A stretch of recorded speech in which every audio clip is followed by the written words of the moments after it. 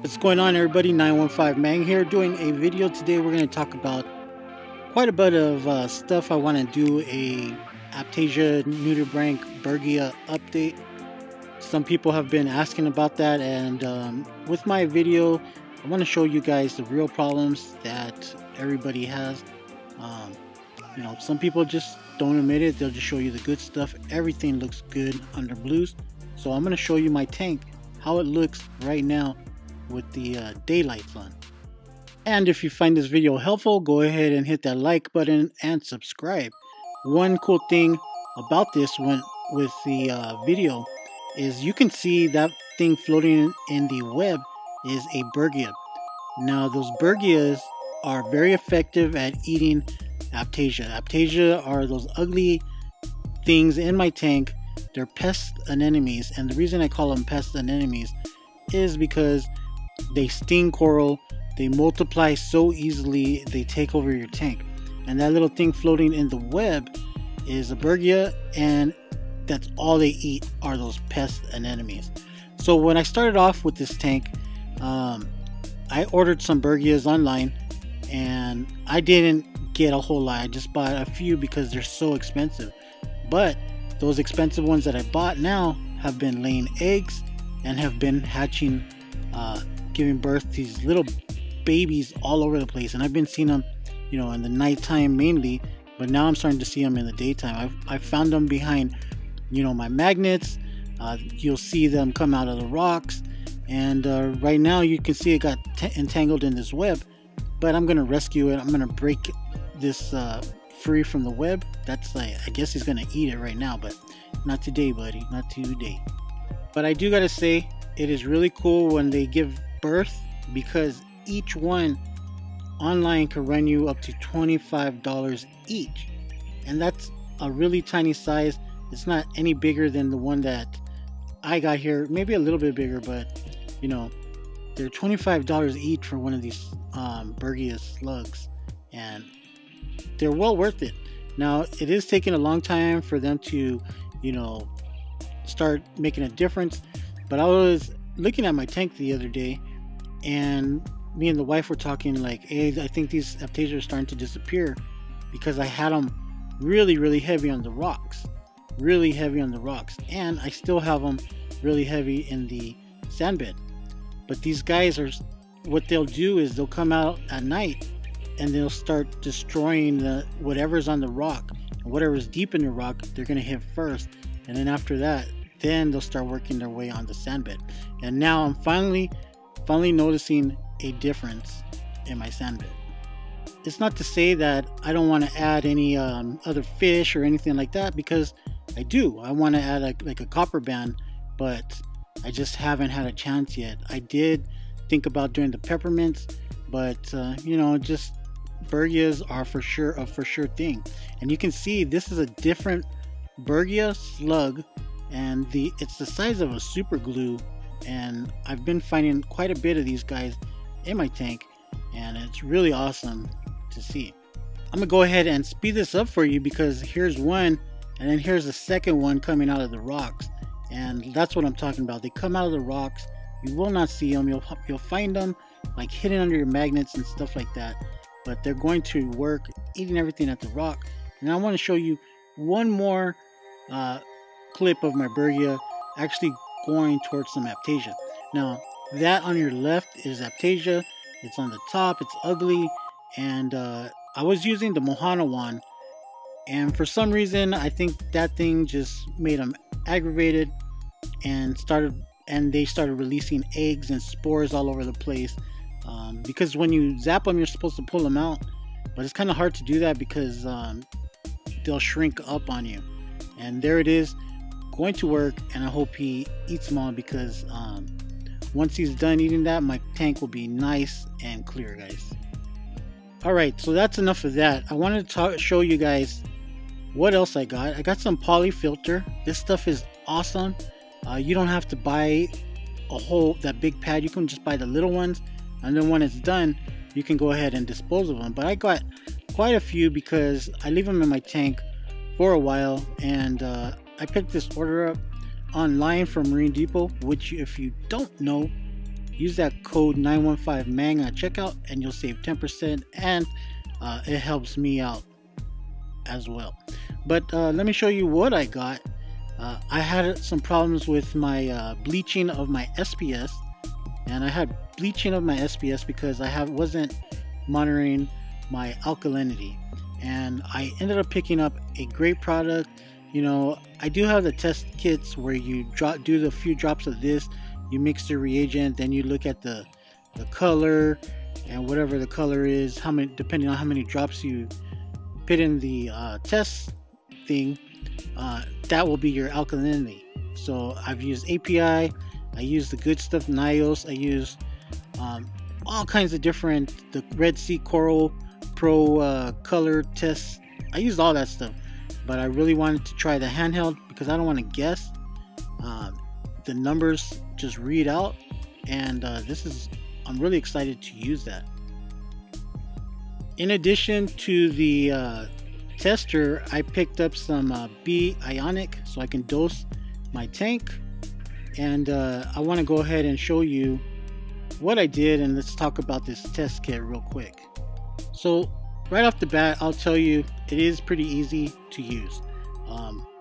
My DKH, or my alkalinity, was 7 even, 7.0. The 5-gallon water changes, you know, of course not really doing too much as far as increasing the parameters. Okay, so it's 7.0. Now I have been using Kalkwasser. With Kalkwasser, I got to tell you, it's great at maintaining your levels, but it will not raise your alkalinity or anything like that. It has a lot of good benefits for that. You know, it keeps phosphates down. If you want coralline algae and things like that, it'll help out. But Kalkwasser will not raise your alkalinity at all, and that's why I went ahead and I got the B Ionic 2-part, so I can manually dose once I get stuff dialed in and figure out everything, like my numbers, how much my tank is consuming. Then I'll go ahead and set up my doser again. I have a Wi-Fi doser. So this test kit is awesome. I love it. I don't have to multiply anything. It gives me a simple readout once I'm done.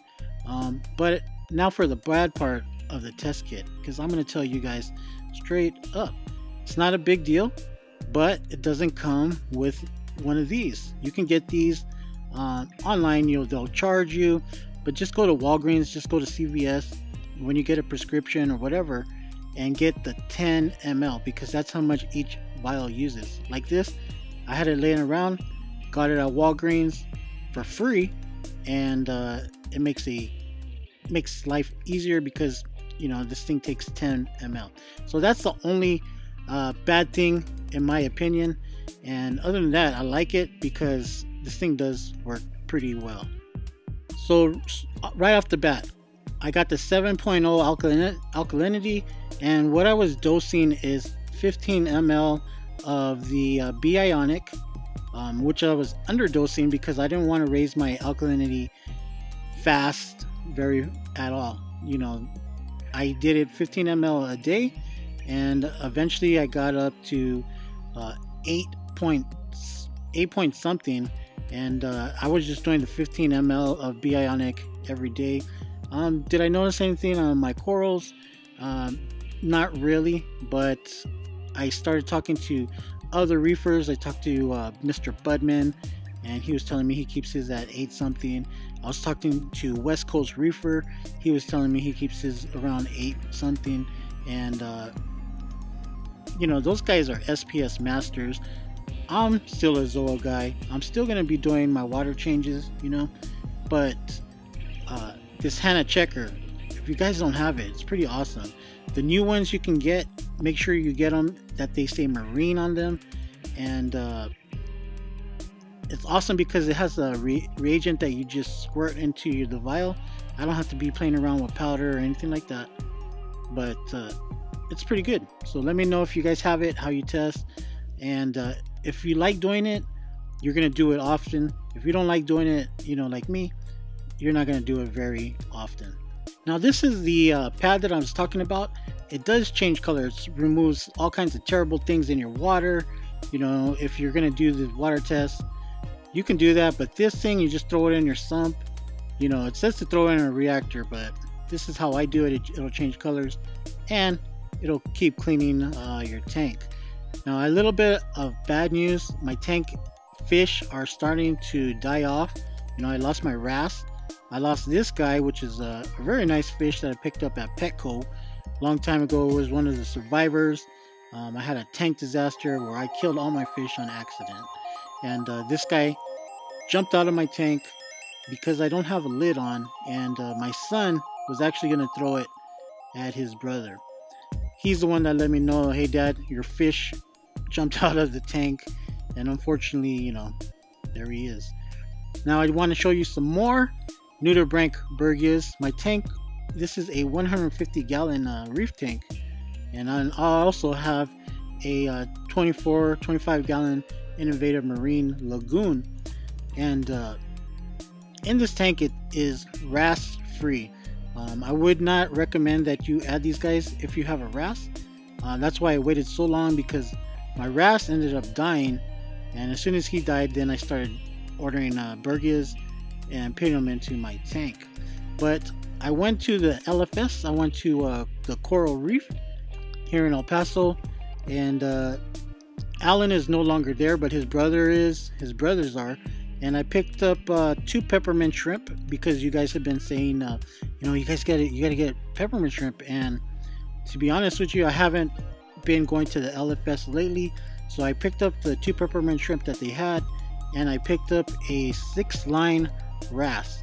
Now I don't recommend the 6-line wrasse to be introduced into your reef tank because they're such butt heads, but I gotta tell you that the 6-line has been doing pretty well, because he's the only fish in my 25 gallon lagoon, and I'll give you guys an update on that later on. But as you can see, I wanted to show you the peppermint shrimp right here at the bottom. As you can see, this is a real-time update. The Apitasia is all over the place, but hopefully these guys can go ahead and start eating them along with the Berghia. The Berghia, for sure, they're gonna work, and it's gonna look good. Now I do have a little bit of cyano. I was thinking about doing a chemi clean, but I definitely have some flow. I need some more flow in this tank, but we'll talk about that later on. I have just thought about taking these whole frag racks out and letting the Berghias eat them or whatever, but I'm just gonna leave them alone for now. And it's a process, you know. Good things happen really slow in a reef tank, you know, and we want things to happen really fast, because that's how society is now. We want it now, but you can't rush a reef tank at all. You know, you can crash a reef tank really fast when you start doing things bad. Like if I started dosing the maximum dose that Bionic recommended, you know, maybe things wouldn't happen, but I don't want to shock my system. That's why I only did 15 mLs a day. Now I'm gonna go ahead and close this video out. This is some scenes from last Super Bowl Sunday. We did some ribs and did them on the smoker. Just like everything in a reef tank, you gotta do it slow and low. If you do that and you take your time, your ribs are gonna come out good. Whatever you cook, ribs, brisket, and reef tanks. Click that like button, hit that subscribe, and we'll catch you on the next one.